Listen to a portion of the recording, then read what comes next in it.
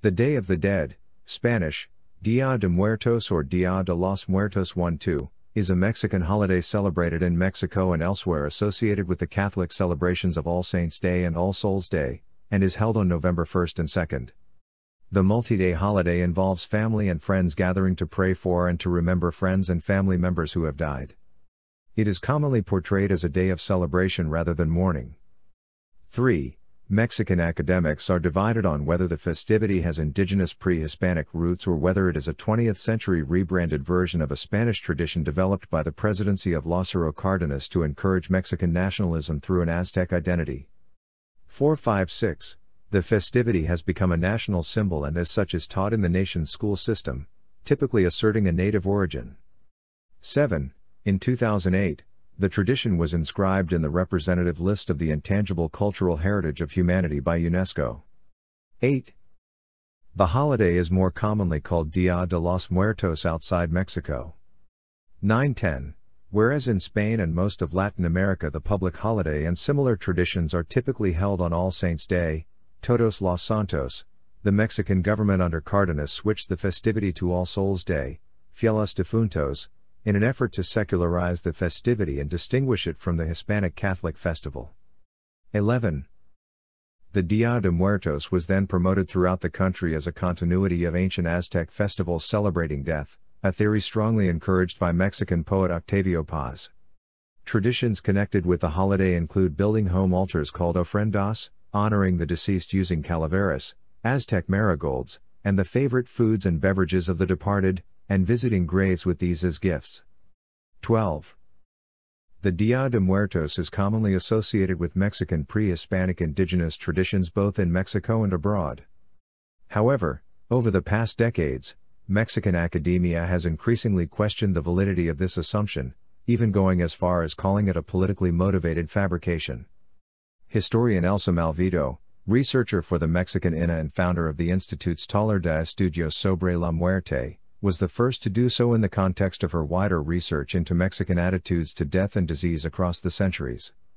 Malvido completely discards a native or even syncretic origin, arguing that the tradition can be fully traced to medieval Europe.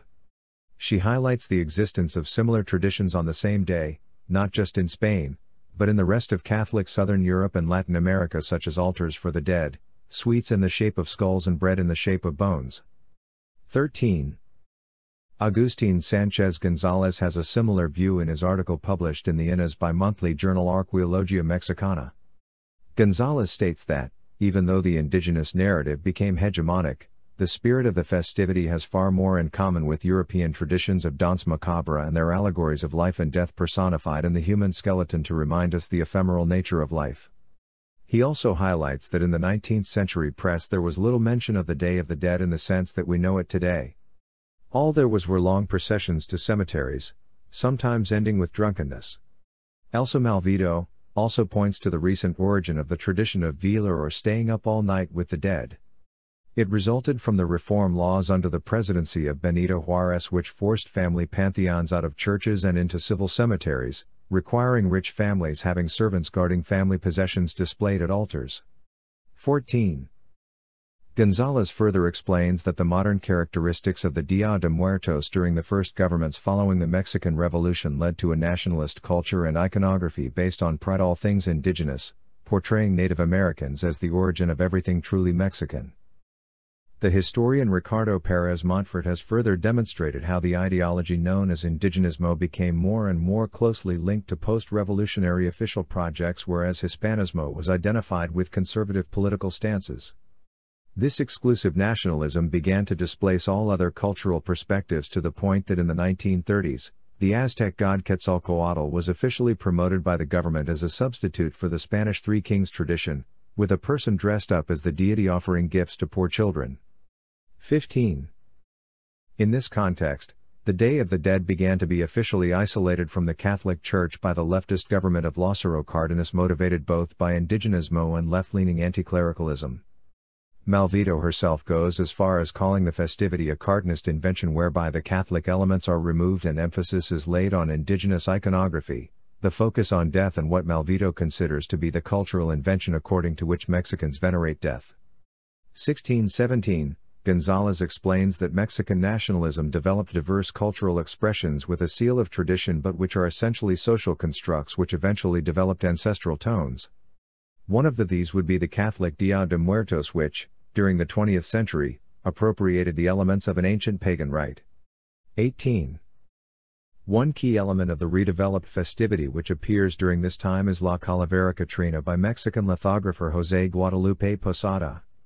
According to Gonzalez, whereas Posada is portrayed in current times as the restorer of Mexico's pre-Hispanic tradition, he was never interested in Native American culture or history.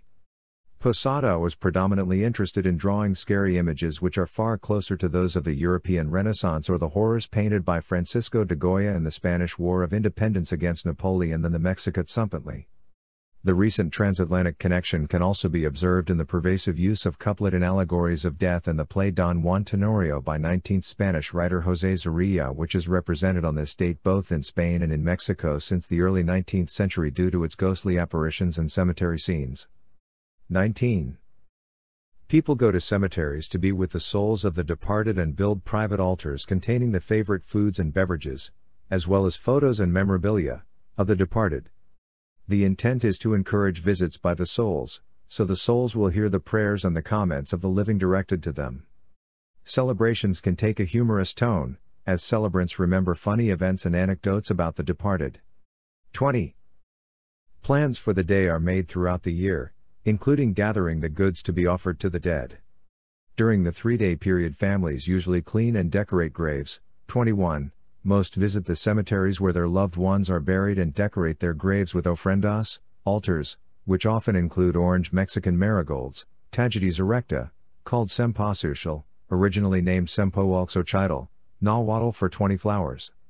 In modern Mexico, the marigold is sometimes called flor de muerto, flower of dead. These flowers are thought to attract souls of the dead to the offerings.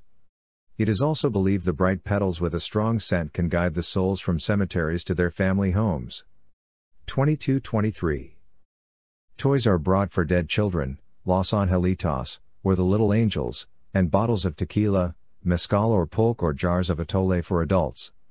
Families will also offer trinkets or the deceased's favorite candies on the grave. Some families have ofrendas in homes, usually with foods such as candied pumpkin, pan de muerto, bread of dead, and sugar skulls, and beverages such as atole. The ofrendas are left out in the homes as a welcoming gesture for the deceased. 21-23. Some people believe the spirits of the dead eat the spiritual essence of the ofrendas food, so though the celebrators eat the food after the festivities, they believe it lacks nutritional value. Pillows and blankets are left out so the deceased can rest after their long journey. In some parts of Mexico, such as the towns of Mixquic, Pátzcuaro, and Janitzio, people spend all night beside the graves of their relatives. In many places, people have picnics at the grave site,